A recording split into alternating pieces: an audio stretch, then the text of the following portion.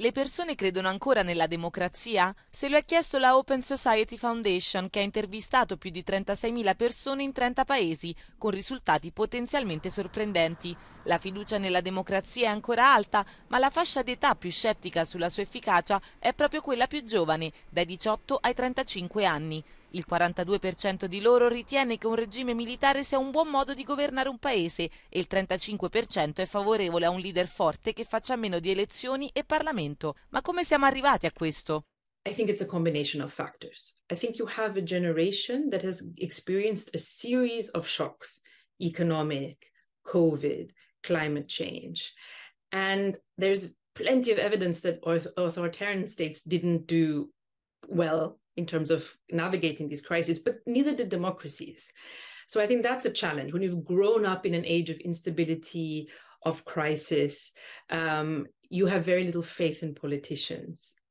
So I think that translates into skepticism of the system as a whole.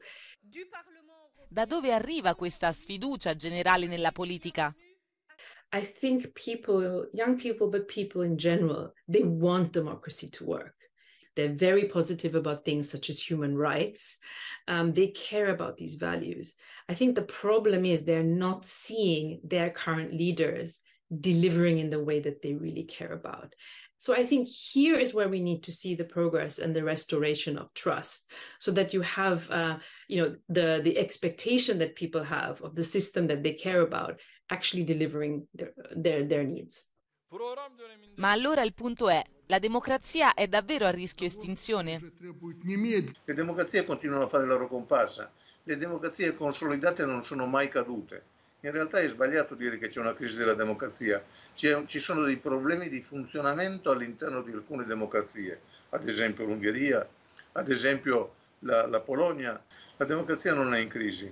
The trend is towards greater freedom. Over the long term, when you really start looking at, I think, the things people care about personally, which include human rights, those things are so deeply ingrained, even in countries that have more authoritarian governments.